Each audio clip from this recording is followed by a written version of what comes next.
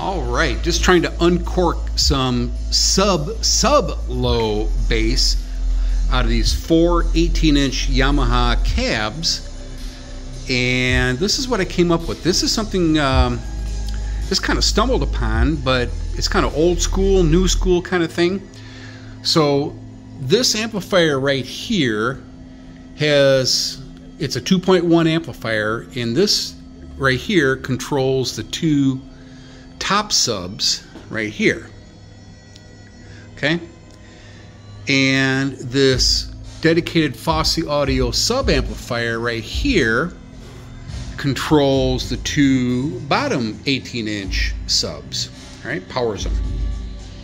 Problem I'm having with this amplifier right here was that the sub frequency, let me get in here a little bit closer, is a little weak. Gain is kind of sort of okay, and the volume, so it just wasn't quite marrying up. All 4 subs were just not kind of gelling together. So what I need to do is increase the cutoff, the crossover on this one, even lower than what is on the sub frequency dial right here.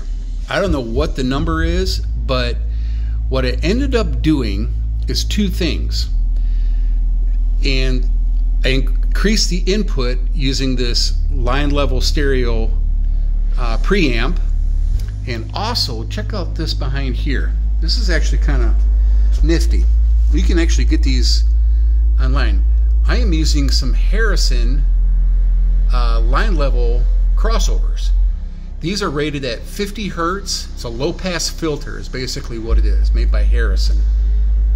See right here? And what that does is I have the subwoofer out on here going, or a line out actually. This is a line out.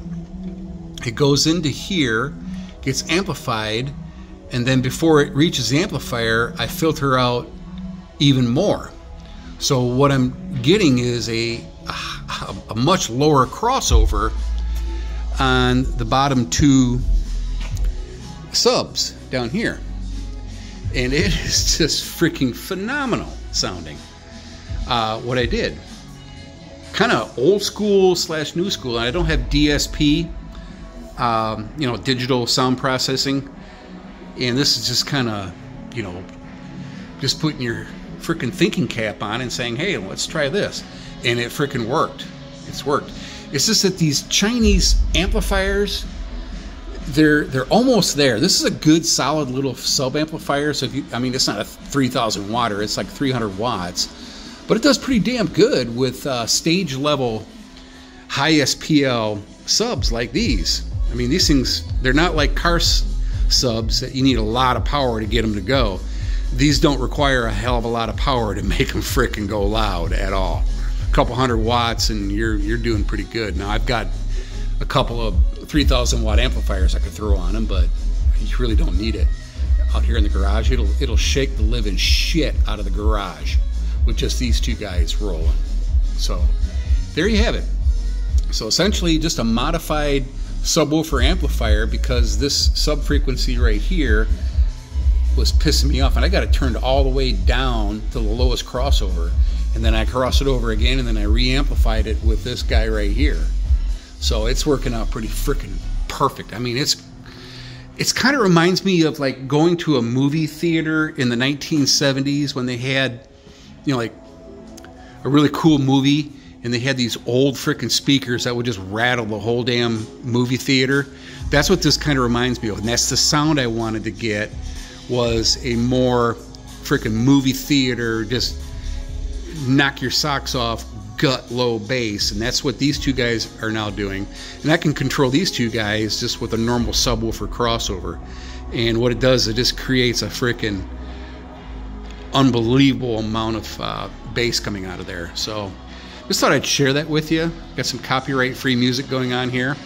I'll shut up for a second, maybe turn it up just a little bit so you can hear.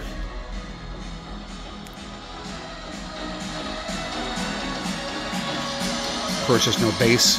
It'll drop here.